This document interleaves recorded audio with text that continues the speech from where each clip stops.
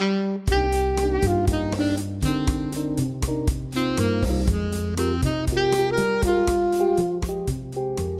guys, it's Paul from online Sax Academy, and in today's lesson we're doing the classic jazz standard Blue Bossa.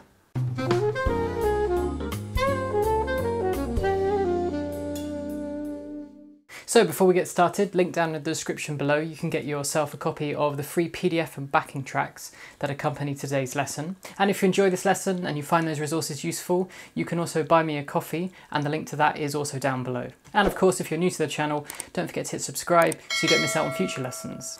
We're going to be doing Blue Bossa in 3 different ways for beginners, intermediates and advanced level players.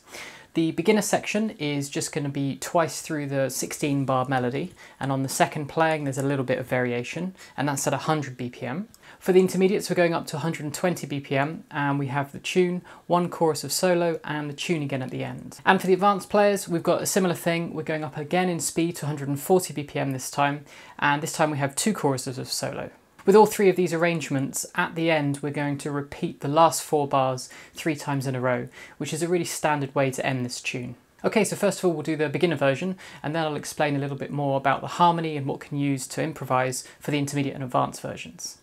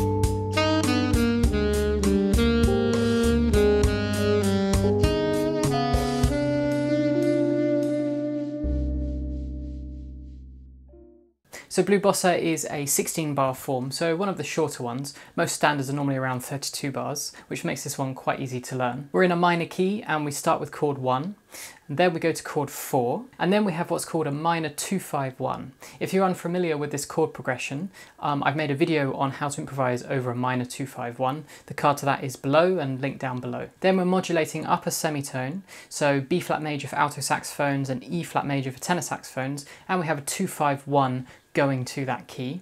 And we finish off the form with another minor 2-5-1. So for improvising, you can use the minor pentatonic that corresponds with the chord name. So if you're an alto player, it's A minor pentatonic, and for tenor players it would be the D minor pentatonic. When you get to that minor 2-5-1, there are a number of options. We don't have time to go through all of them now, but one you could try to use is the harmonic minor scale over the 2 and the 5, and then when you go to 1 you can go back to your normal minor pentatonic scale.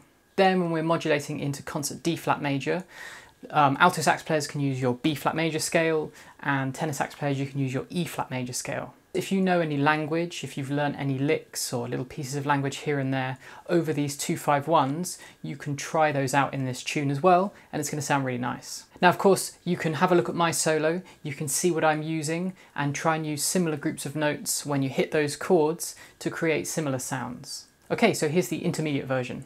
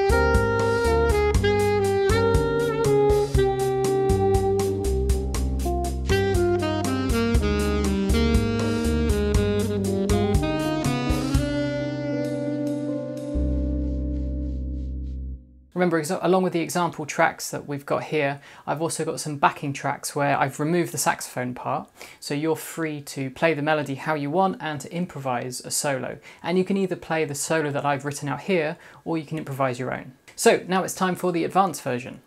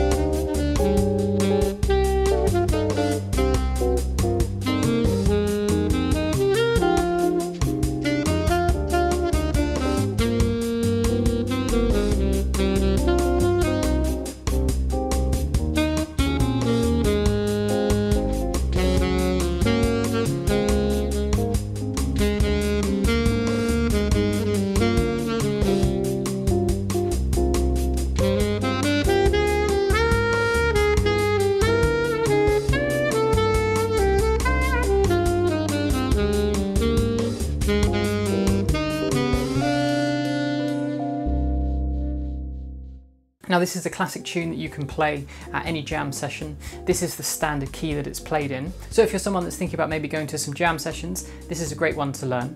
Alright, that's it for this week guys. Remember, if you've enjoyed this lesson, you can buy me a coffee.